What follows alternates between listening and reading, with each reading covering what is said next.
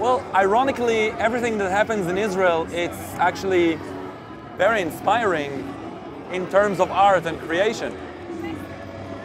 July was the blackest month of my life, and yet I've had ideas for 5 new songs at the same time. So I would rather give it up and not have that conflict, but I'm trying to make the best out of it, and that's good for creation because a lot of things are happening and there's a lot of things to talk about, and we need to bring greater songs probably.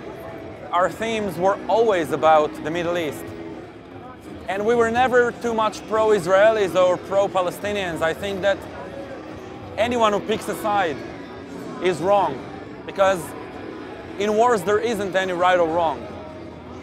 Everybody is wrong. Both Israelis and Palestinians, both wrong. And the biggest mistake is that there isn't any dialogue whatsoever. And I think that our responsibility as musicians, as people who succeed to enter the hearts of people from the region, it's very important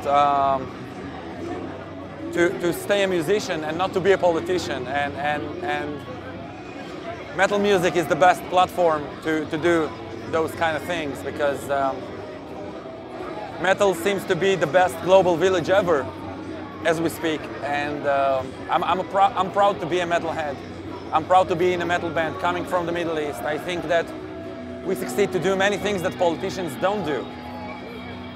And with that said, we should be responsible, of course, and you know, last month I felt such a big desperation from everything.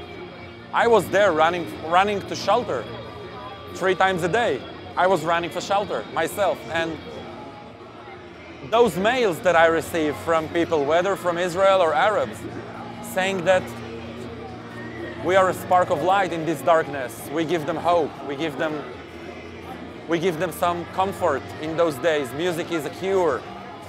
They are the ones who motivate me to get up in the morning, to be stronger, to make it even better in the next time.